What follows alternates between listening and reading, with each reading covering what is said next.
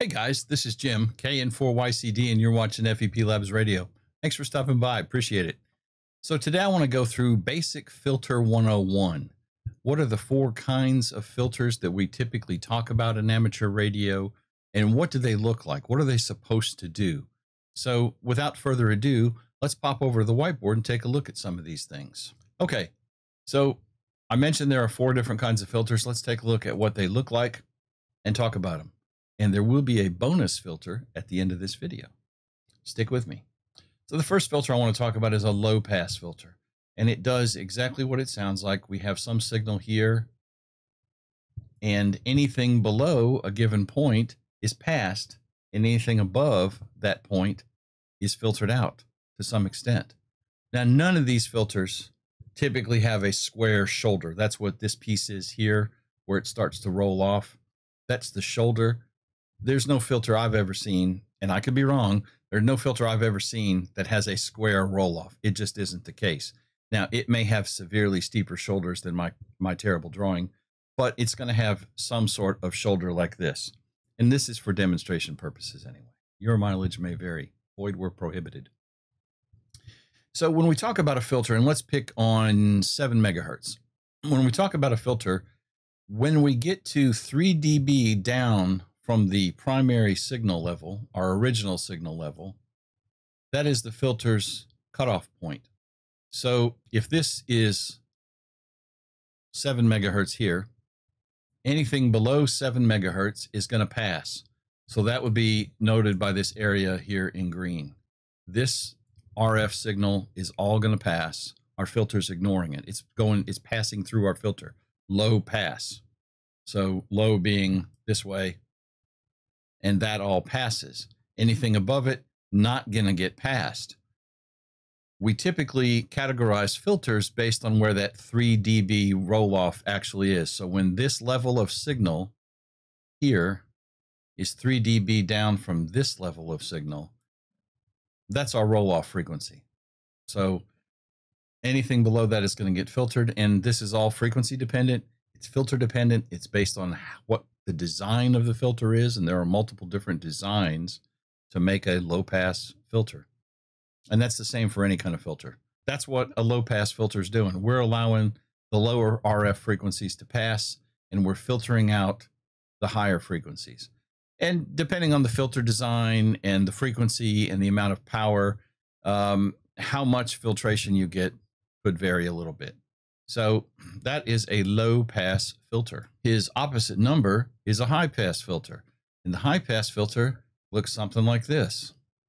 Same kind of deal, except 180 degrees. And here we have the same kind of thing. Wherever this notional 3 dB fall off point is, that is the cutoff frequency. So based on our last example, 7 megahertz, here is a 7 megahertz high pass filter. So anything above this 7 megahertz point is going to be allowed to pass. All this, and anything below it, you shall not pass. High pass. All right? High pass filter. Roll off, all that stuff works the same way as the low pass. All right, let's move on. The next kind of filter that we talk about, or you've heard talked about, is a bandpass filter. So a bandpass filter is going to look something like this. And it may be a steeper curve. It may be a shallower curve. Again, this is all examples. And wherever that 3 dB point is on this filter, that is our cutoff frequencies for what we're going to allow to pass in this guy. Yes, I know my lines don't all perfectly intersect. Just roll with me on it. So if this is a 7 megahertz passband filter, we're going to assume that 7 megahertz is probably the middle of the passband. And to some extent, it's going to allow signal below and above 7 megahertz to pass. So this could be something, again, based on filter design, could be something like 6,800 kilohertz, 6.8 megahertz, up to 74 megahertz, right? It just depends on how the filter is designed. So this stuff here in the middle is what's actually going to pass. This area between these two 3 dB roll-offs on either side, right? This is our pass band. All right, this is the band of frequencies that we're going to allow to pass through the filter. The filter itself is called a band pass filter. I think these are questions on the general and or the extra test, so FYI. You can get confused about them. The pass band is what we're allowing through. The filter is called a band pass.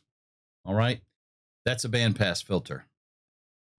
And much like the high and low pass filters, this guy has an opposite number as well. His opposite number is called Mr. Notch filter, and he looks something like this. And then at this mythical 3 dB roll-off point, this is our notched out area. Now he works completely different, completely opposite from the way the passband filter works, because, or the, excuse me, I see I got myself confused, band pass filter. On the notch filter, this is what we're allowing to pass, is above and below our frequency of interest, or these are our frequencies of interest. This is the frequency we do not want. Do not want. 0 out of 10, no. So this is a notch filter. And again, he does the exact opposite thing of a bandpass filter. So that is the 4 basic kinds of filters. You've seen this on your radios, and I'm going to speak ICOM specific because that's what I have at hand. ICOM has what they call twin passband tuners. And if I'm on a given frequency, I have 2 different knobs, and I can adjust that passband just like we're looking at right here. And I can bring it down and widen it out so that if there's an adjacent station either below or above the frequency that I'm trying to monitor or have a QSO on, I can pretty much notch them out, and I'm only listening to what I want. So 2 notch filters, one on either side, create a passband. Pretty cool, huh? That's kind of a semi-bonus point. Your bonus filter, because I'm a given kind of guy, and I just want to show you this. It's not specifically a different kind of filter. It's just kind of like, you know, filter secret. If you have a low pass filter and you have a high pass filter, what have we created here? We've created Frankenfilter. No, what we've created is, what does it look like? We've created a notch filter. That's exactly what we've done. We've got our low pass filter. We're allowing these frequencies below our notional 3 dB cutoff to go through. And this is notched out down to some lower signal level. So this is the notch filter, and we're filtering out, we're notching out that stuff. So if you're trying to create a notch filter manually, if you're creating filters, Field Day is an excellent time to get your filter kung fu on. You can actually take a high pass filter and a low pass filter, join them together, and get some variation of a notch filter. Now, it's a whole lot easier to do it on your radio. And I mentioned ICOM. Yaesu has the feature. Kenwood has the feature. All of them have the feature. It's just implemented in slightly different ways, I'm sure. Flex has the feature. I talked about it briefly in the Flex Radio video I did a couple weeks ago. We can create what Flex calls tunable notch filters, which is I click and drag and create a filter that's X kilohertz wide, and I can make a second one X kilohertz wide, and I can move those and put them wherever I want. Visually, it's the same thing essentially. The difference with the Flex thing is I can move the filter. With my ICOM, for example, the filter is going to be adjacent to wherever my VFO is actually set. So that's the big difference there.